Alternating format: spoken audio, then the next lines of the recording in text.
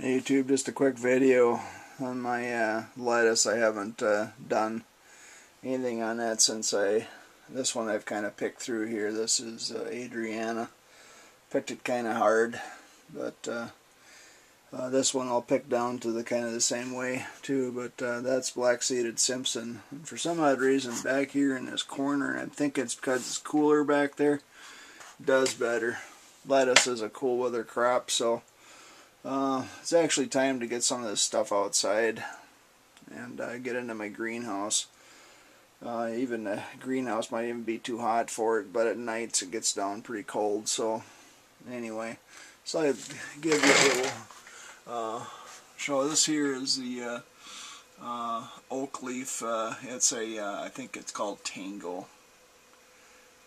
This one here is black-seeded Simpson. It's got some kind of weird little things going on with the edges of the leaves. I'm not sure if it's a blight or if it's a fertilizer issue. If somebody knows, let me know. This one down here doesn't have it. It might be because it's too warm.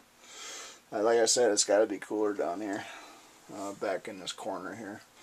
Not much air circulation back there, so that's probably it. This doesn't do too bad either, but kind of spindly leaves. This usually ends up to be kind of a head like this, but not inside. This one doesn't do as well inside, but I still like the leaves. They come out pretty nice. But hey, thanks for watching. Sorry for all the movement here. Poor video. I don't know how to shoot video, but at least I'm sharing. Hey, thanks. Talk to you later. Bye.